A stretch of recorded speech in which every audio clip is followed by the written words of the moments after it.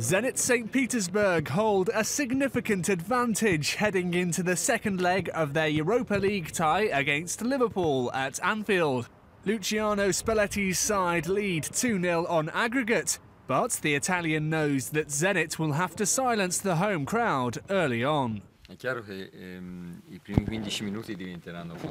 Of course, the first 15 minutes of the match are crucial.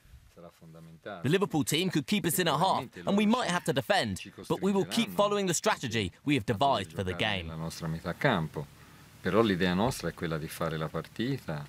We need to be particularly well prepared because we know Liverpool have a very good reputation for big performances in big matches. Very often, when they lose the first leg, they come back, overcome the obstacle and win through.